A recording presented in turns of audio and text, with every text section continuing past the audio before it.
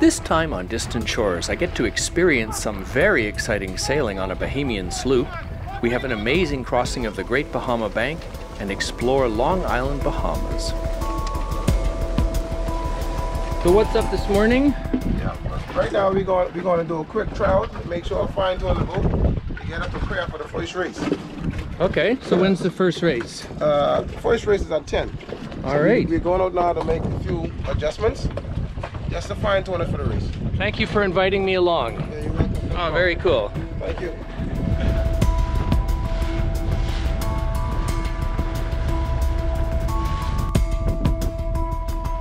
The Bahamian C-class sloop must be no longer than 17 feet, but the boom length is not restricted. Morning, good morning. Neither is mast height or sail area. You can see this has encouraged the local builders to increase all these in search of more speed. Of course, large sails would tip a normal boat over in even light breezes without people like me. My job is to be movable ballast and slide in and out on the pry board to counteract the tilting force of the sail. In many ways, these sloops represent the ideal sailboat racing competition. The rules forbid use of expensive modern materials, so local enthusiasts can still build their sloops in the old way, on the beach or in the backyard without breaking the bank.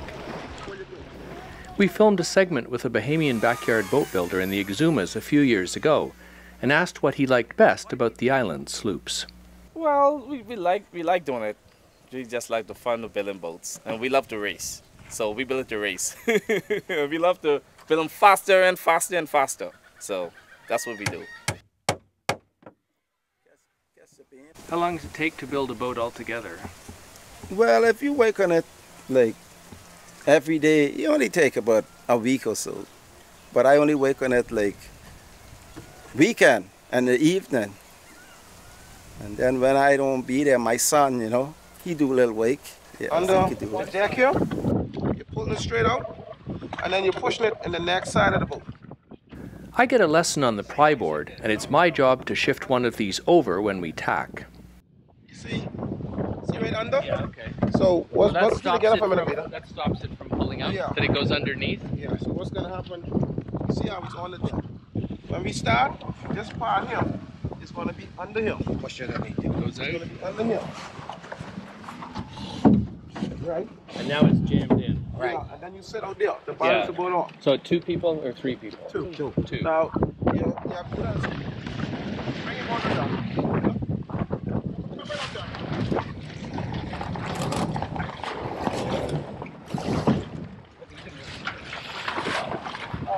Now pull it back off.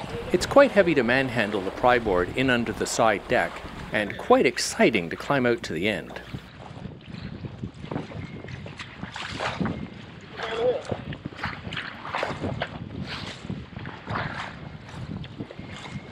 Now I've climbed out onto the wrong board and have to cross over to the second one where I'm supposed to be.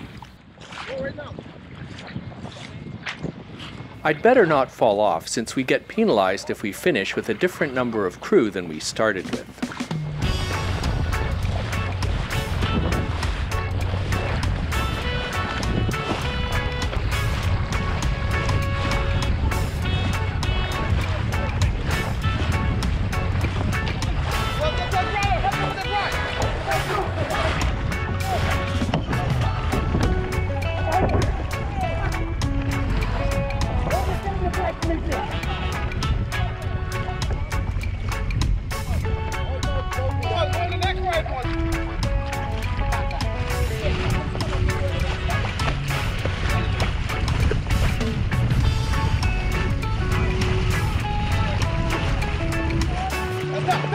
We're approaching the mark on port tack, and we need to tack over to starboard before the next boat arrives.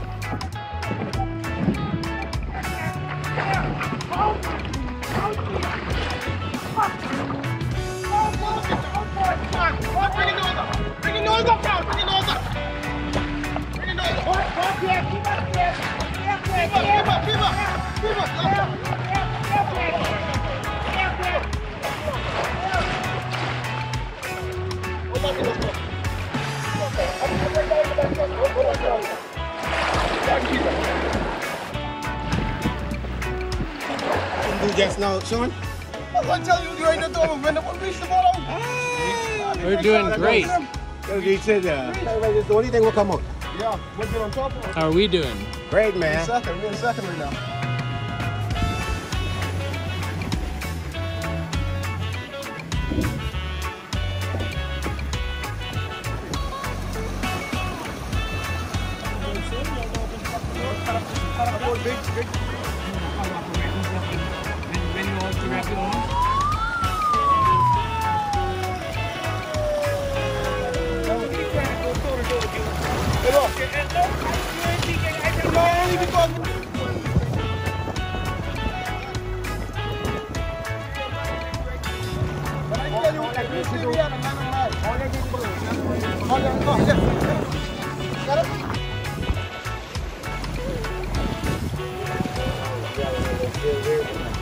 Great day, great race.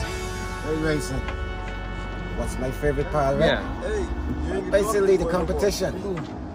It's the competition. You got a good fleet. These boats are mostly just from this island, Just right? from Regatta, yeah. All of them, except one. The population of the Exuma Islands is just over 7,000, yet fields a fleet of a dozen C-class sloops, and that's just the C-class. There are the larger A and B classes as well as the traditional E-class racing sailboats. What a great day. I ask if I didn't perhaps slow them down on the course. Oh, no, we did a great job. Great job. Thank you. So what place are you in? Second overall. Second overall. Oh, congratulations.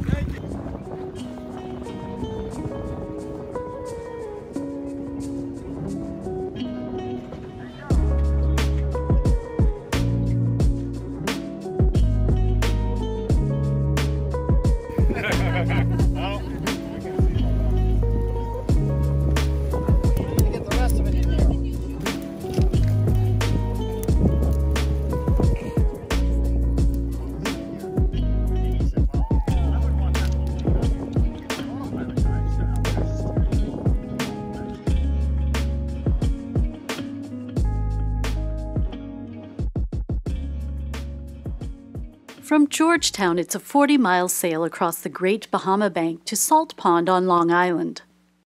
You have to be careful with your navigation since there are areas of shoals en route. Long Island is 130 kilometers long, about 80 miles, but has a population of just 3,000 people, mainly descended from loyalists who were fleeing the American Revolution with their slaves.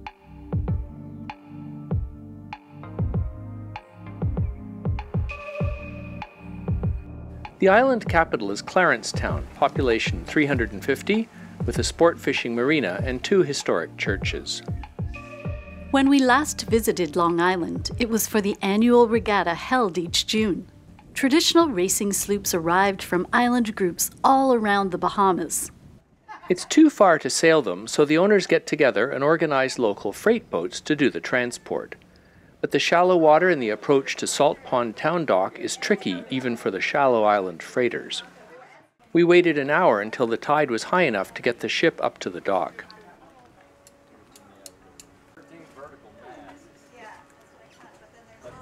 Then it was quite the production lifting each raceboat off, and unloading continued for the rest of the day. Island regattas are important social events in the isolated settlements of the Bahamas. We talked to one of the boat owners who had just spent the last 20 hours on the ferry looking after his sloop. This is your boat? Southern Cross. Yeah, that's my boat. So where are you coming from? Come from New Providence.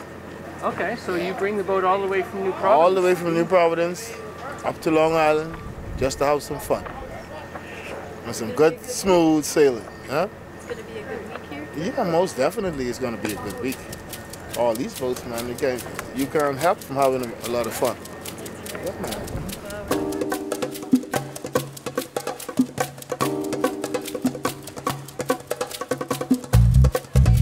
One of the toughest maneuvers when sailing is known as jibing, when you turn so the wind moves from one side of the boat to the other and the boom must swing across. Much harder on boats with such enormous booms and mainsails as these island sloops. Mix that up with boats rounding the mark and you have the potential for some exciting racing.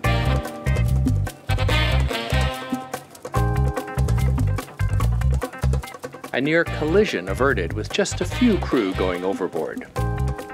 But good sailing is not the only reason to visit Long Island in the Bahamas. There are many historical and beautiful natural sites to visit here, and Cartwright Cave combines both. Well, this is a really great cave for me to explore because I'm a little bit claustrophobic, but this cave has got so many openings and air and light and beautiful colors. I'm just so glad that I'm not missing the experience. So if you're like me and feel a little bit uncomfortable in enclosed spaces, this is a great cave to explore.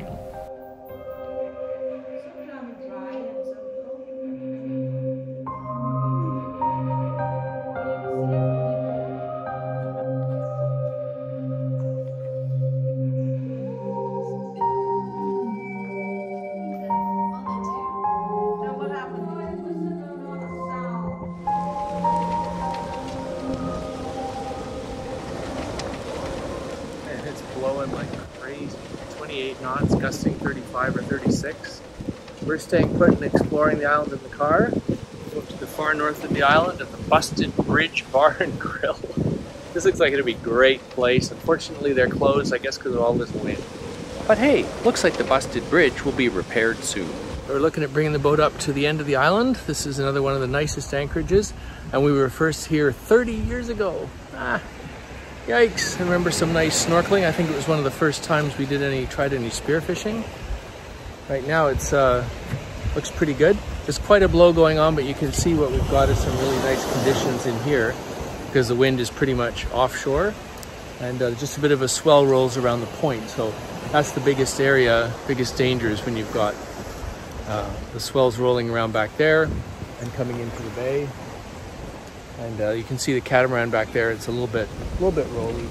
We'd love to stay longer, but have to get back to Georgetown to catch a plane to speak at the Toronto Boat Show. It's a perky day, but the wind's behind us, so it's going to be a downwind sleigh ride.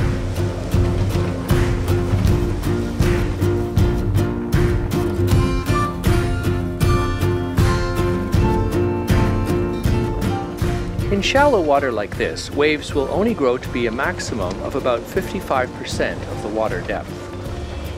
This water is 10 feet deep and will not change much for the next 20 miles. So even today, blowing a steady 30 knots, we expect the waves to reach a maximum of 5 to 6 feet tall. In this shallow water, the waves are interacting with the white sandy seabed, stirring it up for this milky blue appearance.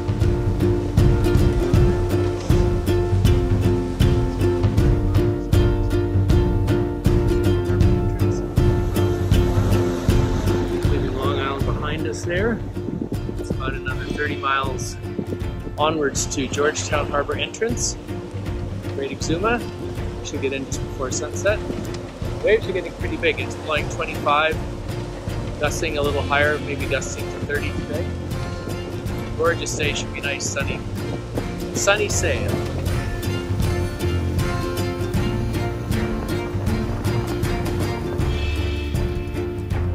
Today's passage involves returning to Elizabeth Harbor at Georgetown using the southern entrance.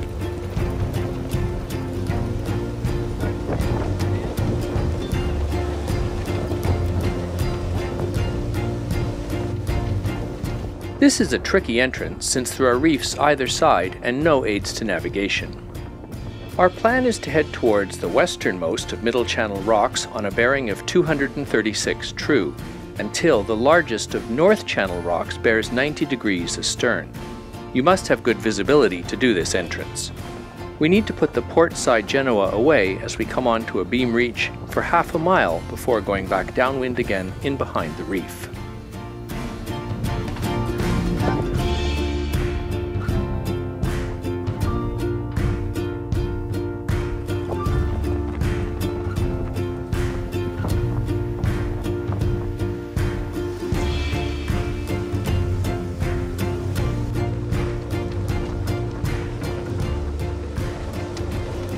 Georgetown waterfront.